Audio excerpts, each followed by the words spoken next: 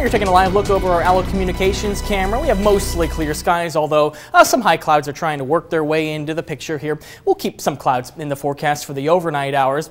First, I want to talk about where we started off as far as temperatures went this morning. 10 degrees. That was the low this morning. Most starting out in the teens, but boy, temperatures sure did warm up for the afternoon, making it up 2 degrees shy of 60 degrees here in Lincoln. Our high 58 degrees.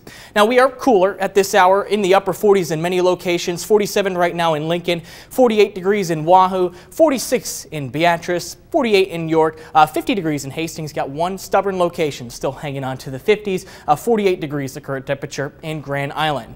For tonight, we're looking at lows a little bit warmer compared to this morning. We're looking at lows in the low to mid 20s. It's a warmer night, a few clouds, winds out of the southwest initially, but eventually shifting out of the northwest. Should be on the lighter side, 3 to 8 miles per hour. Let's pick up Stormcast this evening. Here are those clouds that we saw over the Allo Communications camera. We're keeping them throughout much of the overnight hours, but you'll notice there are plenty of gaps here and there. So we'll go mostly clear to partly cloudy, and I'd argue that most periods will be on the mostly clear side of things. Then our attention is going to turn to northern Nebraska as you go in towards Sunday morning. See a couple of these here? Yeah, we may have a couple flurries trying to work their way off towards the south, maybe approaching Columbus or maybe areas just north of Grand Island. I have a hard time thinking these are going to be able to survive into southern Nebraska. I don't think many are going to see flurries at all. So we're keeping the forecast dry for your Sunday. Some low clouds for the afternoon before we eventually start to clear out tomorrow evening. Now, while we will be mostly clear on Sunday evening, there will be another wave of cloudiness that we are watching. That'll arrive in the overnight hours. Should be with us on Monday morning, but even this batch of cloudiness should depart by the time we get to Monday afternoon. We are forecasting sunny skies for the afternoon hours on Monday.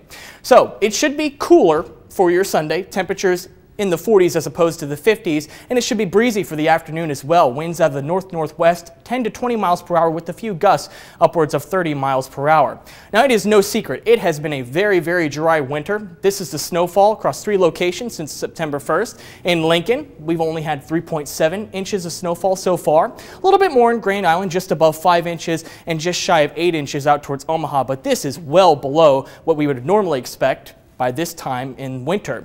Now, as far as the drought goes right now, see this yellow zone right here? This is what we call abnormally dry conditions, and it's trying to get closer and closer to eastern Nebraska here. In fact, some of the Tri-Cities are in a moderate drought right now, but the worst of it looks like it's off in western Nebraska, where we have severe droughts posted in the southwest corner of the state, even out towards the Panhandle. When it's all said and done, 91% of the state of Nebraska is either abnormally dry, that's this yellow region, or within a drought, a step above abnormally dry. So it'll be interesting to see if we can get more precipitation in the months to come. But in the meantime, it's going to be very warm, very dry. We got a 60 to 70% chance of seeing above normal temperatures for the latter portion of the 10-day outlook. I like to think of that as a 60 to 70% chance of paying less in heating costs. Same goes for precipitation as well. Good chance of seeing below normal precipitation as well. We can see that on our 10-day outlook. It's mostly dry, plenty of breezy days on there. We're introducing the chance for maybe a morning flurry on Thursday, but yeah, it is just very, very warm throughout much of the 10-day outlook.